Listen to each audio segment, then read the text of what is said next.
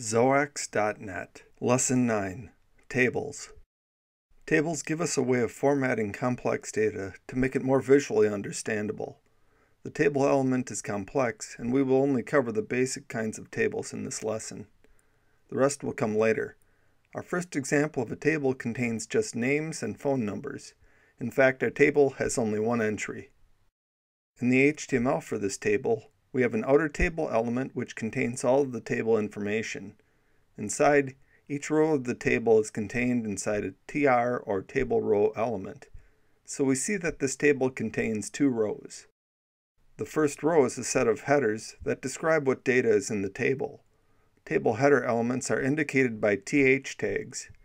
The two table header elements indicate that each row will contain a name and a phone number. Typically, each subsequent row of the table will hold data that is described by the headers in the first row.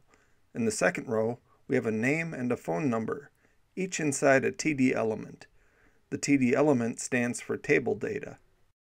If we want to add another name and phone number to our table, we would follow this format. Namely, we would add a row element with two table data elements inside it containing the new name and phone number. We could do this as much as we would like. However, for simplicity, this table only has two rows. Opening our document, we see our table with two rows in it. Notice that the top row, which contains our headers, is rendered in bold, while the bottom row of data is not. What is not so clear in this example is that the headers are centered and the data is not. This will be clear in later examples. This is how tables are rendered by default. Here's another example of a table that has a few more rows in it. Again, there are only two columns in the table. The first row contains the headings Sacrament and Classification.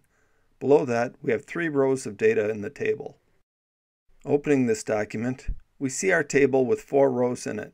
The top row is in bold and centered because they are headings. The bottom three rows are data, so they are in normal text and left justified. Our next example extends the last example. This table has 3 columns and 8 rows.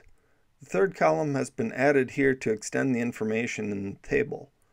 Additionally, there are 4 new rows. Opening the document, we see our extended table. Here we see more clearly that the headers are centered and the data is not. In our last example, we demonstrate that headers can be used anywhere in the table. In this example, we create a small multiplication table. Ordinarily, we would include numbers up to 9, but I wanted to keep the table small. Notice that we have headers at the beginning of each row, so the headers are across the top row and the left column. This is appropriate for a multiplication table. The inner data cells contain the products of the top and left entries. The upper left header is not essential, but it is used to define the operation in this case.